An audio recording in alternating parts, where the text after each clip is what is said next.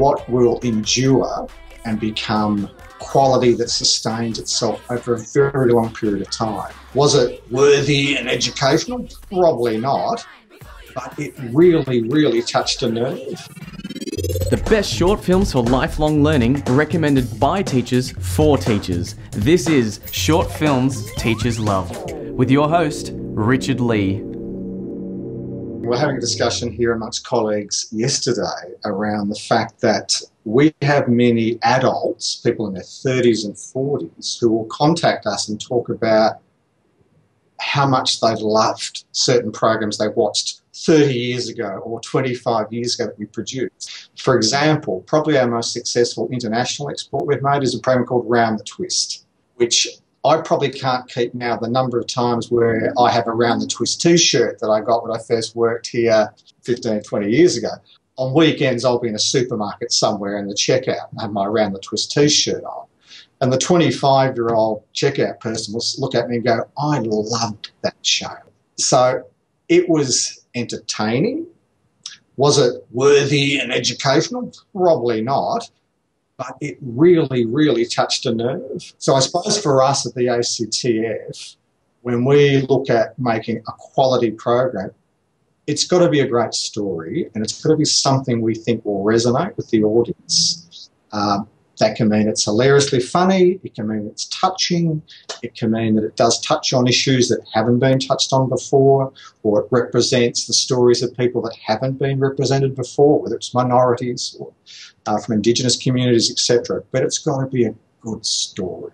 We will circle back to this question of quality, I'm sure, as we go on. But I want to launch now into the first film that you've chosen to recommend to me. And this one is called Special School Students Identify Benefits of Digital Learning. You've got to make a decision as a group. You can't just make a decision on your own. It teaches you all different kind of skills and things that you thought you wouldn't do, you've suddenly done. Lots of new skills that you can learn as a group, as individually. You got to see behind what happens in a film. Using the device, I have made 9 movies of my own. At first, it kind of sat a little bit uncomfortably for me because I kept wondering, is this a promo or is it a rough compilation of a few teaching sessions? But what it did do was really give me a window into the world of kids using technology and kids with a range of special needs, and their enthusiasm for media production was infectious. Why did you want to recommend this short? I love this, and I'll give you a little bit of background. I was involved in making this movie, and when I was working in the Victorian Education Department, in the digital learning branch, where part of my role was to go out and showcase good practice of where kids and teachers were doing interesting things with technology that actually was benefiting learning and teaching. And I've been working with a guy who was a filmmaker who'd been doing this movie-making project with those kids at Nepean Special School, which is in the southeast part of the Melbourne suburbs here in Victoria. And what stood out for me is they could articulate really clearly how this enabled them to be creative, tell their story, to work with others in a way that was really powerful, rather than it just being, oh, this is some technologies and it's great, we can go shoot some stuff. For those kids, they could not have done what they talked about without the fact that it was a nimble, flexible device like a tablet. The second film is called I Think, A Load of Rubbish. How can you tell what is rubbish and what isn't rubbish? Well, the garbage bin makes rubbish. People think of rubbish as dirty and smelly and flies hanging around it and all that. It's not what we do with it. It's sort of like how we think of it. It's kind of how we think of it. And, it's such an existential sort of question that kids of the primary age are really, they are thinking deeply and philosophically about a lot of things, and we don't give them credit for that often enough, I don't think, do we? Absolutely. And there's the beautiful, I think, sort of towards the end where one of the kids is talking about they've been on a holiday in the States and there were homeless people. I saw all these people on the streets and people just stepping over them and walking around them, stepping on their legs like they're a dead cat or something. They just judge them as like they were rubbish and dirt. They don't deserve to be judged as rubbish. So his understanding of how people can be treated in a way that we don't believe is acceptable.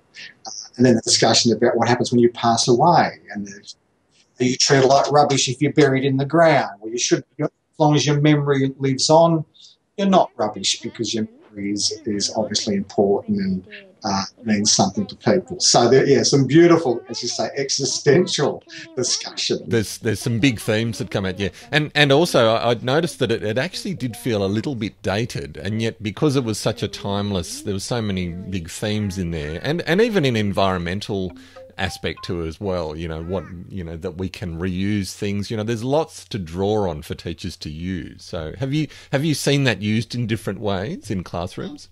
Certainly in my first stint here, given, as you say, it is a little bit dated, it was used a lot. I know back probably 10, 15 years ago.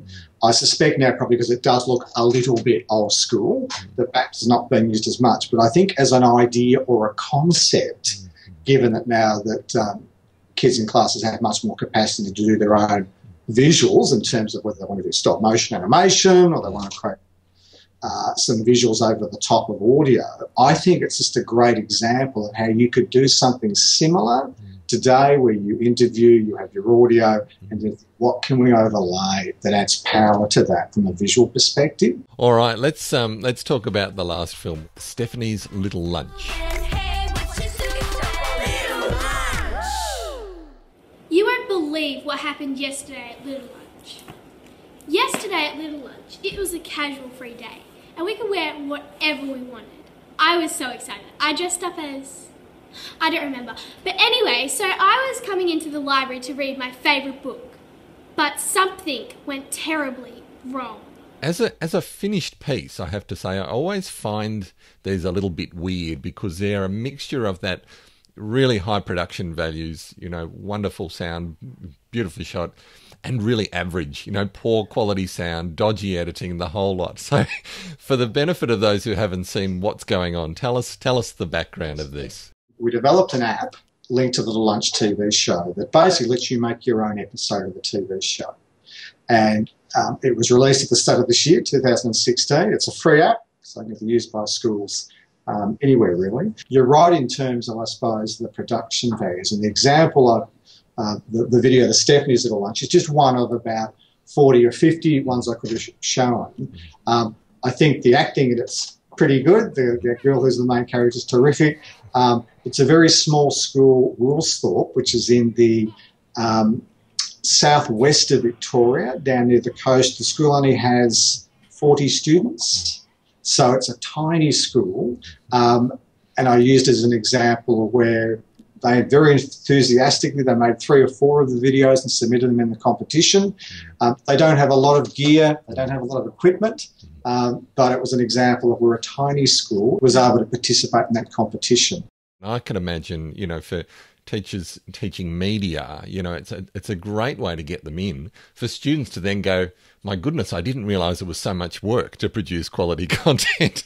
And then down the track, they might buy their own little camera or get a digital SLR or get a bigger camera or whatever and plug in a microphone and, all of those sort of things. So it's a great entree into that whole world for them to step into. So that's right. And I agree 100%. And I think we've already seen feedback from some of the teachers involved saying the kids now want to go off and be able to do more advanced, sophisticated things using other equipment, but now at least they've got a sense of, right, well, I need a good story.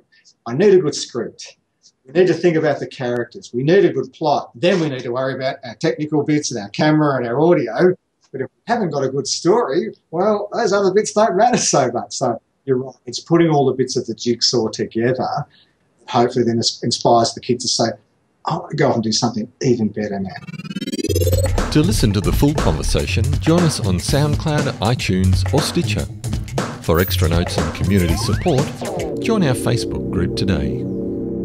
This show is a proud member of the Education Podcast Network. Podcasts for educators, podcasts by educators. To learn more, visit edupodcastnetwork.com.